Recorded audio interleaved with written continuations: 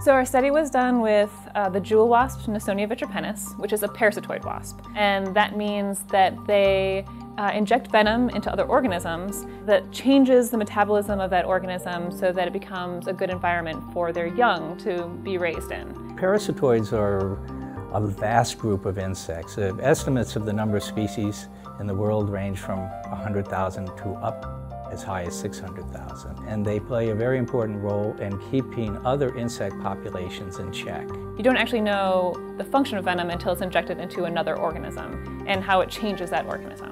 And so when we study wasp venom, we can see these very close-knit interactions of two different species and see how those interactions evolve over time. In the past, most people have attributed new gene functions to duplication and neofunctionalization. And that simply means that you have a gene and that gene has a function. And then the gene duplicates and it changes into a new function. But the problem with that theory is that it's very slow. And then if we're looking at the timescale of what we see with these wasps venoms, we're seeing that that is happening much, much, much faster. For example, two of the species that we looked at are relatively closely related, so they separated from each other only about 1 million years ago, and 40% of their venom repertoire has changed in just that relatively short period of time.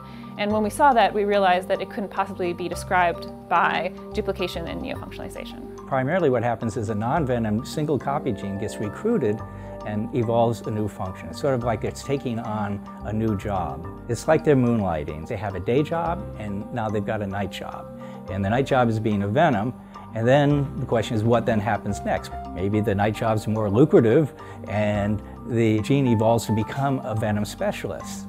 Some of these genes actually maintain both functions. And then we even found that in some cases when a venom gene stopped being a venom gene, it appears to be going back to its day job. This co-option method, because it's exploiting an existing gene, can in principle happen more quickly. And therefore we think that this may be a common process when organisms are subject to strong selection in a changing environment. Venom research has important implications in medical research because venom is basically composed of metabolically active compounds. So these are things that will go into another organism and change a gene or a metabolite. And venom in the past has actually been developed into new pharmaceuticals and drugs. It's a vast potential resource for new drug discovery, which basically has not been explored at all.